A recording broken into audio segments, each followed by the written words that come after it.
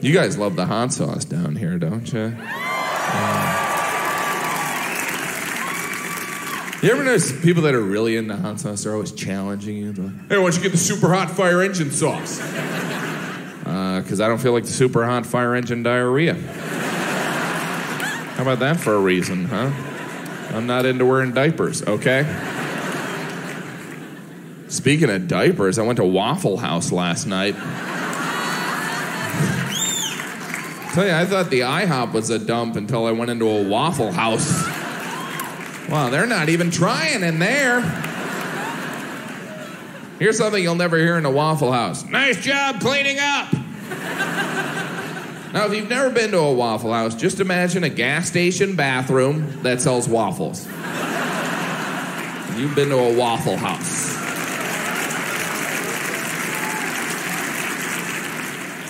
I love Waffle House. And not just because watching someone fry an egg while they're smoking reminds me of my dad. It's the people in there. It's like a white trash convention. Or for me, a family reunion.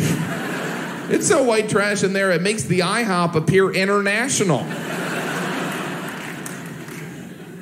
I've seen a gun 5 times in my life. 3 of them have been a Waffle House.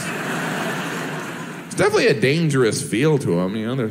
Even the Waffle House sign looks like a ransom note. There's always a letter out, occasionally be the W, so it'll read Awful House. That's where I want to go at 2 a.m. That's when everyone goes.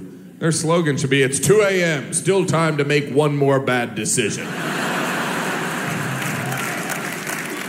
You go in there, everyone's drunk. You know everyone's drunk in Waffle House because they have pictures of the food on the menu. How drunk do you have to be to not remember what a waffle looks like? Oh yeah, it's like a plaid pancake.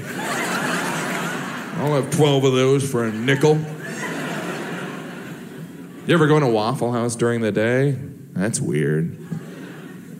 This place looks familiar. I think I threw up in here. Oh, there it is. That is all. Thank you so much, you guys.